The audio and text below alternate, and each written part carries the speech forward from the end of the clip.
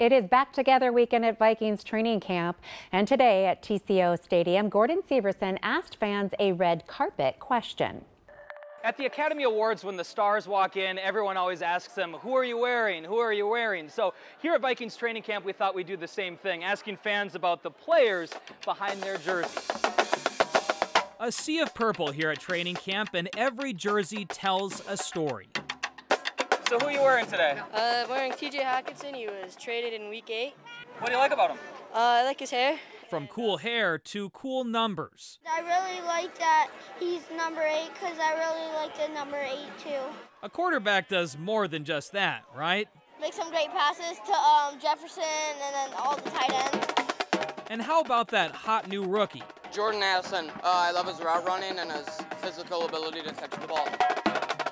But not every jersey tells a happy story. Adam Thielen. Some bring painful memories. I'm a little disappointed, obviously. He was one of my favorite players. And reminders of the business behind the game. It kind of was a good idea to get him off so we can save money for good players, but I really like him. Then there are some who are kicking it old school. Tommy Kramer, the greatest quarterback in Minnesota Vikings history as far as I'm concerned. We're rocking the Jim Kleintoster jersey. I actually got this in high school. I really wanted a Chris Carter jersey, but my parents, they got me this one because it was on sale. So many different jerseys and names. The most popular one, though, should come as no surprise. Justin Jefferson.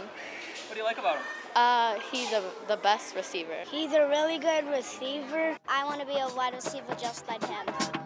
Yes, the Vikings have plenty of star power heading into the season with lots of big names. Some fans, however, don't care about the names. It's the team they love. Hello. Hi. And the fresh start of a new season.